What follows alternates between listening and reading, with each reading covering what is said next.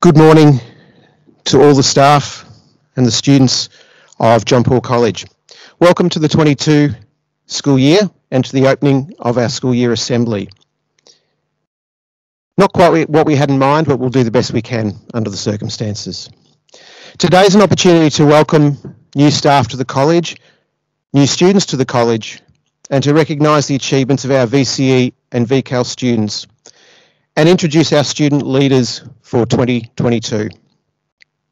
We also have the opportunity to hear from our college captains as they outline for you the theme for the year. As you view the assembly from your homerooms this morning, we take the opportunity to welcome our 234 new Year 7 students. To our Year 7 students and to the other 13 students in Years 8 to 12 who are also new to the college, a big welcome to you, and we hope that you enjoy your time at John Paul College as part of a vibrant community. To commence the assembly this morning, I'll ask our college captains, Emerson and Gab, to come forward.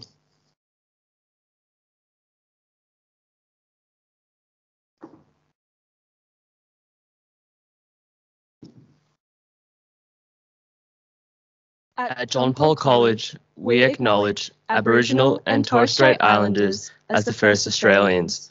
We recognise the land on which we work is home to the Bunurong and Bunurong people of the Kulin Nation.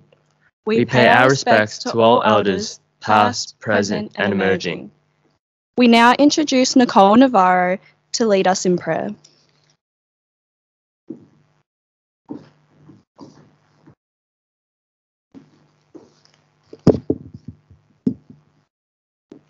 I invite the college principal, Mr. Byzantine, to come forward and light the college candle. It is the visible sign of Christ being with us as we gather in his name. We have another reason for lighting this candle this morning, and that it is to recall that in 43 years this year since the foundation of John Paul College. So in that spirit of thanksgiving to God,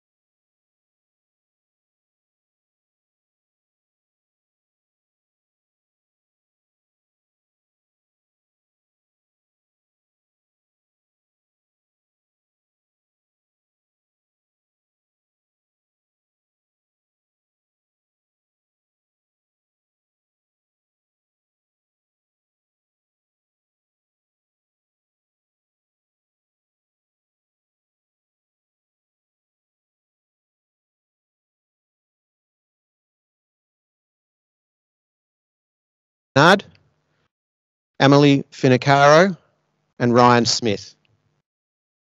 Our DUA leaders, Maya Williams and Flynn Baldwin. Our Olsen leader, Jasmine Stevenson, and the second leader is yet to be appointed. And our Turner captains, Nia Lehman and Riley Shield. And once again, we congratulate those students and we wish them all the best for their leadership this year. I'll now invite our college captains, Emerson and Gab, to introduce the leadership theme for the year. It's become the practice for our Year 12 leadership team to develop a theme. The theme was developed during their leadership day earlier this week and stands as indication of how our Year 12 students will approach this year. Gab and Emmy.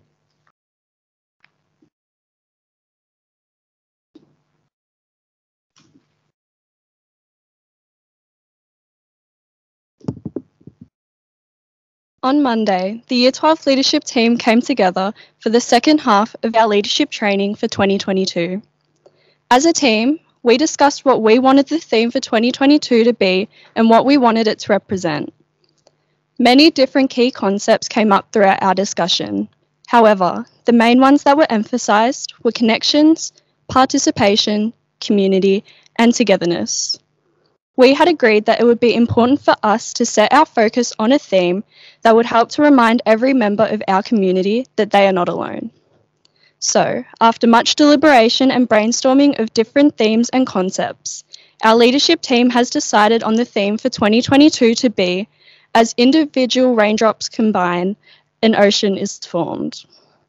We want to have a theme that could be applied to everyone's journey so that it could be used in your academic and everyday lives.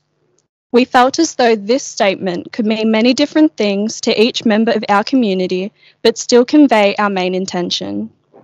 In addition to being able to interpret the theme so that everyone can relate to it, we aim to have it as a reminder of the strength and power that we have as a community.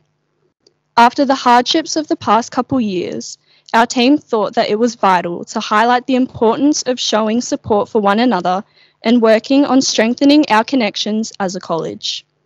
It has been extremely challenging to keep our social connections strong throughout these times, but now, as we are adjusting to this new normal, we hope to see these connections grow stronger and help everyone to reach their fullest potential. Not only does our theme highlight the importance of unity and connection throughout the community, but it can also represent various parts of our lives. For example, the individual droplets can symbolize the backgrounds, emotions, and traits unique to us as individuals, which combine to make up each person. Another interpretation can be the difficulties we face in life being many different droplets, varying from minor issues to serious dilemmas, accumulating and influencing our lives, the ocean. It is during these challenging circumstances that we can feel out of control and find ourselves focusing on the things that just do not seem to be going right. However, if we are resilient and support one another, we can be uplifting and withstand these tough times, letting the storm which brings these droplets to pass and seeing the beauty and positivity of what comes with the calm ocean it now leaves. The combined droplets in our theme can also be interpreted in many ways, such as signifying achievements and accomplishments that we are proud of, to the different experiences we have had in both our education and the wider John Paul College community. Our leadership team encourages us all to take this team into our own personal lives as well as within the school community. It is important that we stay connected and support one another throughout this year, participating and contributing for the benefit of everyone. We would like to challenge you all to live out the theme to the best of your abilities. As individual droplets combine, an ocean is formed. Thank you. I would now like to hand over to Ms. Baxter, who will be presenting awards.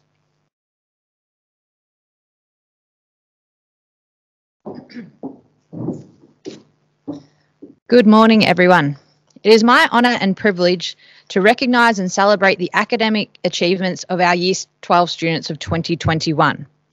In the presentation today, we recognise the tremendous hard work and dedication of these students to their subjects. I hope you all reflect on the great achievements that these students have undertaken so you can reflect on your own academic goals for 2022. For the VCE Excellence Awards, students that have achieved these awards have shown great achievement in some of the following areas. An ATAR greater than 90, which places them in the top 10% of the state. A study score greater than 40, placing them in the top 9% of students in the state, or the highest study score at John Paul College for their VCE subject. Students who achieved excellence in VCAL Senior have demonstrated success in the following areas. They have demonstrated high levels of skills in their chosen industry, demonstrated consistent work habits in each of their classes at John Paul College, and achieved outstanding results in their outcomes. Before we recognise these wonderful students, we will commence by celebrating the College Dux Award. The College Dux Award is given to the student who has achieved the highest ATAR score at the college.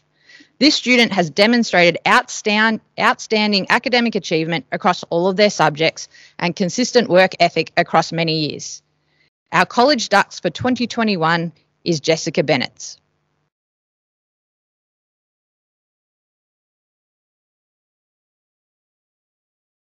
Please now view the presentation for all of our award winners.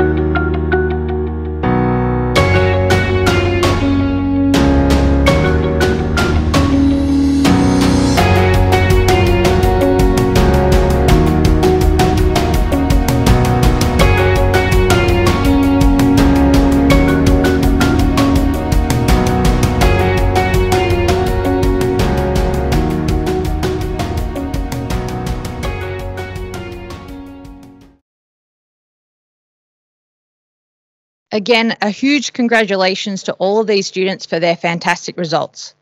I encourage all of you to keep pursuing your own academic growth throughout this year. Now to our new staff. We have 21 new members of staff this year, and we wish to warmly welcome them all to the John Paul College community. Please view the new staff in the next few slides of this presentation.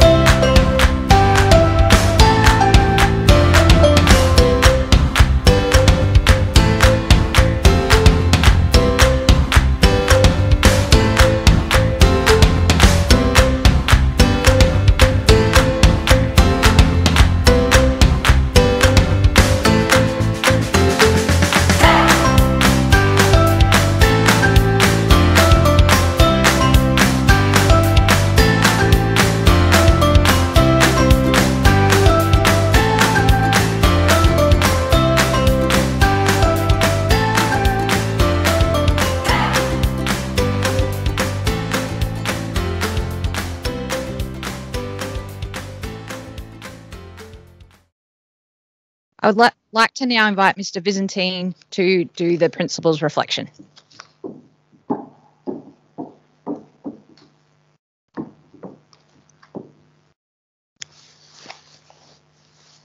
Thank you, Ms. Baxter. I wanted to firstly add my welcome to all of our new students and all of our new staff.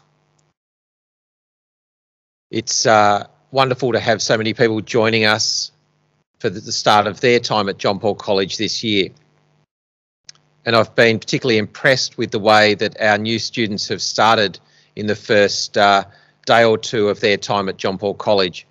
it's a great credit to them that they've settled in so quickly.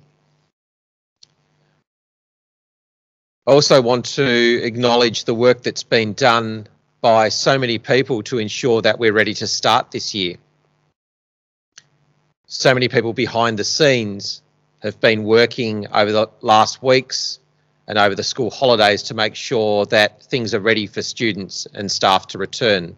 So I'm really grateful for their work.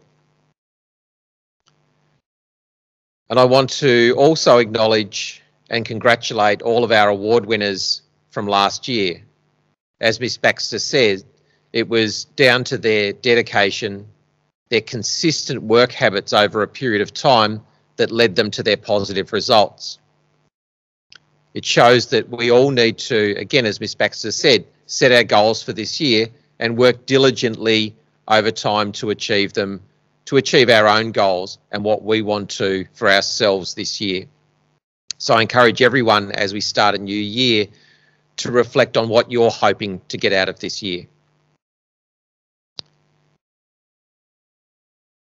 I wanted to just take a moment too to thank our leaders who we've welcomed this morning and who've received their badges and who've made their commitment to our community. I was briefly part of their discussions this week and at the end of last year regarding what they wanted to achieve and their theme. And what struck me out of those discussions was their willingness to work together, their genuine listening to one another, and then their commitment, once the team had made a decision, to walk forward together to achieve that theme and achieve those goals.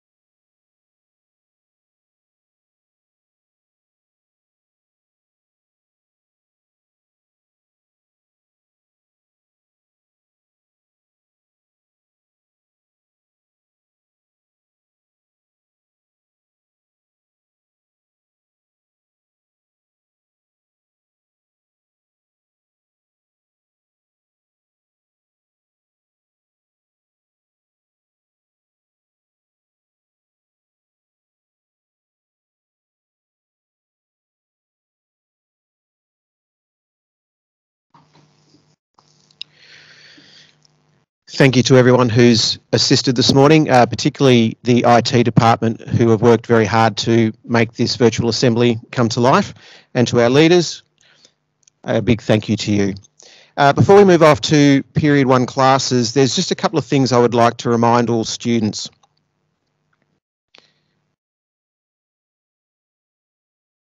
I'm asking all students please to abide strictly to the mask wearing rules.